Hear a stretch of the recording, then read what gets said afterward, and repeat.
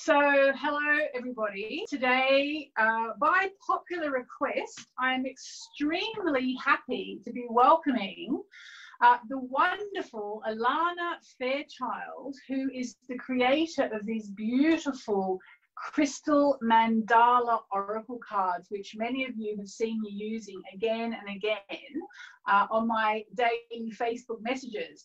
And so, Alana, welcome. Welcome to the daily message. Thank you. You are now the daily message. Can I ask you something? Where did these cards come from? Because I found these through a friend in Malta, on the island of Malta. She had a deck, and I kind of used them once and then ran to my phone and ordered them on Amazon, like within like 20 seconds. And they're so beautiful. Tell us about this beautiful deck. Is it your flagship thing that you have at the moment? Tell us. Thank you for that. It's really beautiful. Every deck has a story, and that one was actually pretty random. I was writing an online training course, the first one I'd ever done, and I had in my heart that I wanted to write that deck, but I hadn't done it yet. I was going to do it like a year later. And then in the middle of the night, spiritual guidance kind of half woke me up out of a dream and said, you need to write that deck, and it needs to be done for this online training. And I said, because, you know, you're half asleep, you go, okay. So I said, okay, I'll do that. And then the next morning I woke up and I realized the online training started in like 2 months. And I thought, I don't even know if that's possible. So I messaged my publisher and I said, look, I've had this dream, you know, they're very open to all that. So I've had this dream, and spiritual guidance said that they want this deck done by a certain time. Can you help me? And they kind of, you know, went back through how long it would take to print and do the design and get, you know, the distribution. And they figured out that I would have 2 weeks to write it. And, and I said, yeah, it was insane. But I did it, and it actually took less. It took like 10 days, but I was channeling it and I couldn't even feel it in my body. I was just literally, it's the only one I've written like this, and I was just typing, kind of saying the words and typing as it came through. But it was so intense. I couldn't walk properly for 10 days because I was so up here, like I was tripping over things. I must have looked like I was constantly drunk. And my editor said to me, I don't know what you did differently with this deck, but it was so easy to edit. There were hardly any errors at all. And can you do that? And I'm like, no. It's too hard on the physical body. I can't do that again. But it was very special. Yeah, that's amazing. Yeah. Actually, my book, Moonology, which is a book that is kind of like the backbone of a lot of what I do. I wrote that in about 6 weeks. Beautiful. It was meant to come through. Yeah. And it was a similar thing. I did a workshop all about the moon, which I'd been teaching about the moon for years and I'd never done a workshop. Went home, wrote to my publisher's Hay House and said, hey, listen, if you ever want a book about the moon, I know I've got a book due in February or in May or whatever it was, but if you ever want one about the moon, they're like, yes, we want it now. Can you do it in 6 weeks? I was like, oh my God. And then done. Funny when it happens, isn't it? So, yeah, it's just when it's in alignment and it's sort of, it's getting out of that headspace, thinking it can't happen and just letting it come through. It's quite a ride though.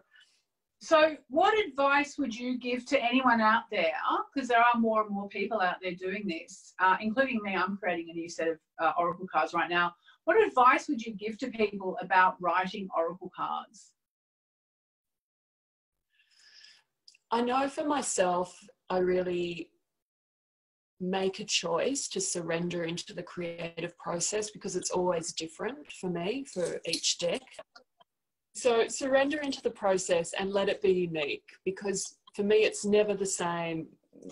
Writing something, creating something new, it's always different, and don't expect it to be the same. And I think that gives you the freedom to just go with the energy of what's coming through, and it gives you an opportunity to kind of discover what your voice is in that expression. And if you're in that process, then you really are allowing for that creativity and not trying to control it. Because the moment we try to direct it or put expectations on it, I find it tends to shut it down. So just being in that state of conscious surrender and allowing really enables something quite unique to come through, I feel. And so when you say you surrender, like for me, that might mean going out into the garden and chanting and doing a fire yagam. What's your process of surrendering to the creative process? It's similar in a way. I do a lot of laying in the sun when I can. I feel that there's so much creative energy that comes from the sun, which I really love. It's just trusting.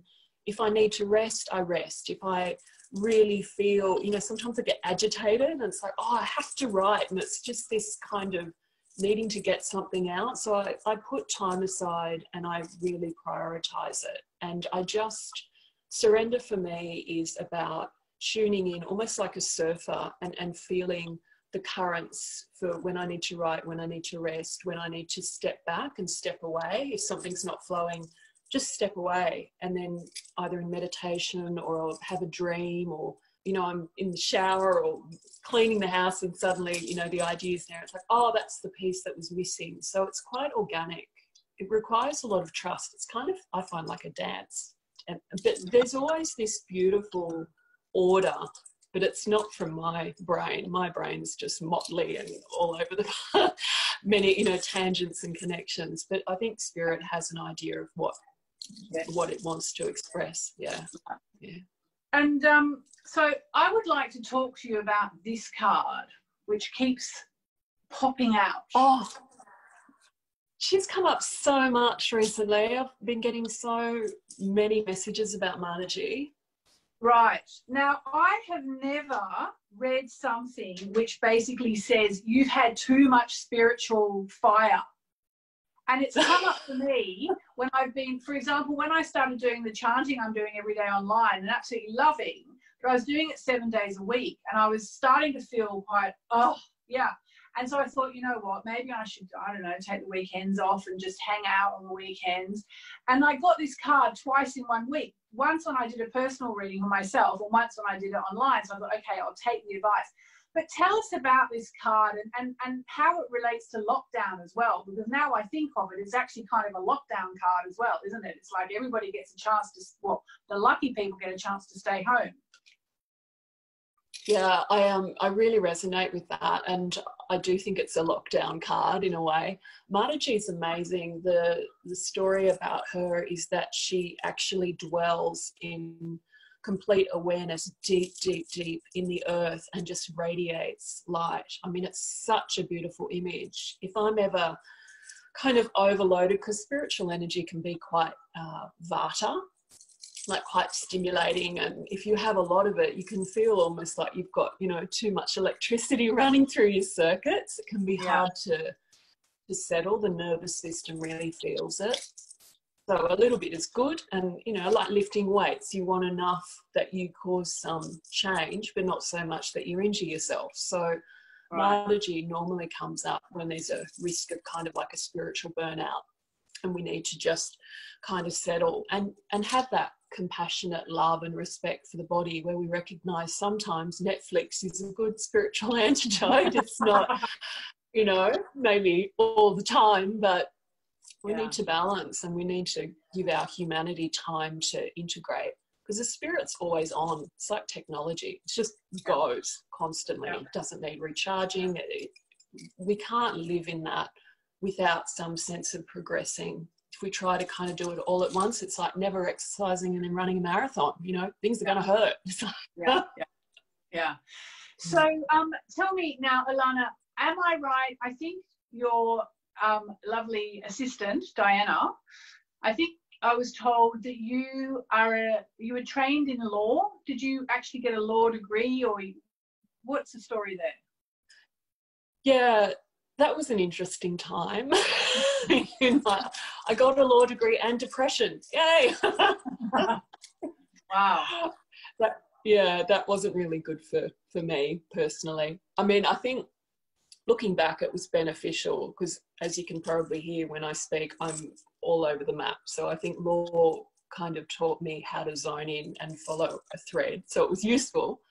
But in terms of a career path, it really wasn't good for me. It pushed me more than anything to explore and try and find something more bohemian. You know, no one told me when I was younger, oh, you can be a singing, dancing, hippie, spiritual teacher for a career. You know, everyone said, oh, you're good at English, you should, you know, do journalism or law. That was about the extent of the imagination. And, you know, that will work for some people. Obviously, it's a suitable career, but it wasn't for me.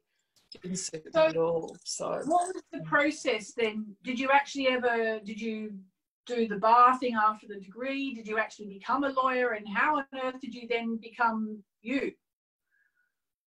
So I got a couple of job offers, one with a really prestigious law firm and the other with a small family law firm. And I considered both of them and I just felt bleak.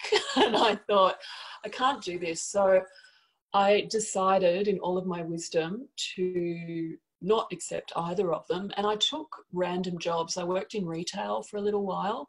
And I tell you, that has got to be one of the hardest jobs on the planet. People treat you like rubbish. I mean, it was amazing. But I learned a lot. And it gave me some breathing space to figure out, you know, what I was going to do, because I didn't have a clear plan. I just knew that's not right. And then around that time, I graduated and I decided not to do like pursue the bar or anything like that. And I went to see this woman who ended up being my first spiritual teacher. She taught me how to meditate and psychic development classes. I worked with her for almost 2 years. And I went for her, sorry? Can you tell us her name? Yes, Kazi. Yeah, she was lovely. I don't think she teaches anymore, but I don't know. But she was great. And in Sydney, yeah? Yes, in Sydney, yeah. And she just said to me, you should do what I do. And I thought, that's the most sensible thing I've heard in years. And so I did. I just studied with her and she was great. She was very encouraging and she organised my first spiritual reading festival. So I sat down, to do a tarot reading for someone and had my moment where I thought, oh my God, what if someone sits down and no words come out? And I freaked out and I sat down and I had a vision pop into my head and I just started. And that was it, really. She said to me, oh, it'll take you 10 readings and then you'll be fine, but it didn't take that long. And then it was just because it was what I was meant to do. And so readings developed into teaching and then that developed into writing and it's all kind of organic. So I sort of stumbled into it very inelegantly. Very elegantly, I would say. Okay, so tell us about, I'd like to talk to you about two actual things that you're doing right now, because they're both actually really important to me. Two of my favorite goddesses. You're doing something with Kuan Yin, the Kuan Yin transmissions, and you're doing Kali Oracle cards. So I'm all ears. Can you please tell us about those? They're actually connected. The Kuan Yin transmission it's a book, it's a meditation and music CD, it's a set of cards, and it's an online training program that launches in July. And it's about connecting with, I call her the Cosmic Madonna, which is essentially 5 facets of the Divine Feminine. So it's Kuan Yin, Mother Mary, Goddess Isis, Tara, and Kali Ma. And to me, they are all facets of this one divine being. So that particular program is about learning how to connect and channel those divine energies for yourself as a spiritual practice and as healing, if you want to do that. And the Kali Oracle, I've been wanting to write that for years. And the artist who's working on it, he's amazing. He actually did the art for the Isis Oracle. And we're at Jimmy Manton. And we asked him originally some years ago if he would do it. And he just said no. And I thought, oh, that's a bit, but it must not be time. And then some years later, my publisher said, oh, let's just go back and ask him again. So we did. And he just goes, yeah, okay. And I just thought, oh, how exciting. And little did I realise that the reason I think that, I just wouldn't have been ready a few years ago, it was full on to write, because you go into the realm, don't you, of what you're working with. So had an intensive, you know, I call it my Kali University, where I was just in her. My life has just been completely transformed. So relationships ended and things happened and new stuff being born, but she's so amazing and so fiercely compassionate. I just love her to bits. And I know some people are scared of her, but I think she has just so much tenderness and so much beauty and so much love for the soul. So I'm very excited. They shifted out. We've been doing a Kali mantra. I've been chanting that every day. Must be nearly 50 days now. And oh my goodness. Yeah, it's been extremely powerful, and it's been very interesting. The initial resistance I had to doing the chant, because I think the Kali energy was quite confronting, and I've settled into it, and I think that's been the experience for a lot of the people who've been doing the chanting with me. So Kali she's making herself known. I think we need her. To me, she is the kind of goddess of transition and rebirth, I feel, and we're at such a time with COVID and just the amount of, I mean, she rules the base chakra as well, the amount of base chakra clearing around fear, financial issues, trust and belonging and feeling safe at a spiritual level in a human body at the moment is such an issue for so many people. I just think we need her. Yeah. But wow. So, yeah, no, it's amazing. So, okay, last question. Why do you think that humans need the divine feminine now? Because I strongly believe that we need the divine feminine now. So why do you think that is? I think we always need her, but I think it's particularly at this time because there is this kind of dissociation that's happened where we're going through a phase as a species where we're really developing the intellect, and we've perhaps got a little bit overly enthusiastic about that and lost connection to the intuitive wisdom, which is not limited by logic or what appears to be rational or linear, and yet has this ability to help us connect with who we truly are, and through that what it is that we're here to do. Like, you can't analyze your way into that kind of knowledge. It can only really come through internal inner connection and trusting and kind of growing into it. And I hear, I'm sure you hear this too, so many people are really trying to find that sense of meaning, and they want to know, what's my purpose? What am I here to do? You know, how do I find that deep meaning? And we can only find it through that connection to the spiritual intelligence within, which is, in my view, the divine feminine, whether you're in a male or a female body. It's the wisdom of the heart that isn't disconnected, but is actually an organic expression of what our soul is. So that's why I think we need her. We need her to find the way. We need her to be true to who we are and what we're here to do. And we need her to be able to outgrow the issues and the problems that we struggle with and grow into the truth and the fulfillment of our destiny, our sacred soul path. And do you think it's something for everybody, or is it just for us women? No, it's for humans. It's for humans. You know, I don't, even the sacred masculine energy, which I think will also have its turn when we're ready to deal with that. I think we need to deal with that too. But first things first, you know, none of that can actually happen until we connect with the heart space and really awaken the divine feminine more extensively and more globally. And then from that, there can be healing in other ways. But masculinity and femininity and healing that, it's not a gender issue or a biology issue. It's a human issue. It's for all of us. Divine feminine is about the heart. And so for all the mothers of sons out there, what would you suggest? Oh, well, how exciting. I mean, you're in a kind of opportunity in this world age where you have exposure to teachings and guidance and empowerment as a woman that we've never really experienced before. And you're helping to raise a future generation of men. And I think, you know, we have the opportunity to share with young people, male and female, the value of the feminine, but also as that starts to heal, the value and the necessity of a conscious masculine, you know, that can have discernment and can have courage and can really, in a conscious way, stand up for what has meaning. You know, we need that. It's important, actually. Yeah. So, okay, I said there's only one more question, but just two more, actually. Okay. If you had to recommend one of your books or cards or whatever, what would you recommend people start with you? And then I'm going to ask you, which book of all the books you've read that are not by you would you recommend? I think people ask me this a lot with my work, like, what should I start with? And there's not one thing. I always say start with the thing that you feel drawn to, because everyone is going to kind of jump in at a different place. And I think this is random, but I remember reading this study about how cows know which grass to eat.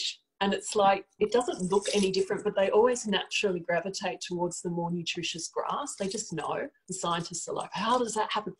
But I think there is this kind of innate soul instinct, if we listen to the heart, that just naturally attracts us towards what it is that's going to nourish us. So in terms of what book or what deck or what CD, it's what the heart draws you towards. And in terms of other writers, I love Marianne Woodman. Have you come across her? She's no. She was a Canadian psychotherapist.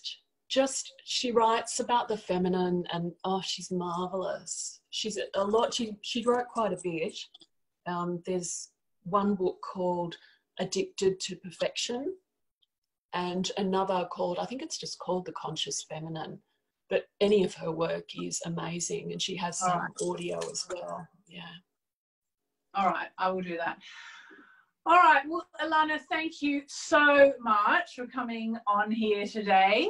It's amazing to connect with you. Thank you for the beautiful cards, which we all love.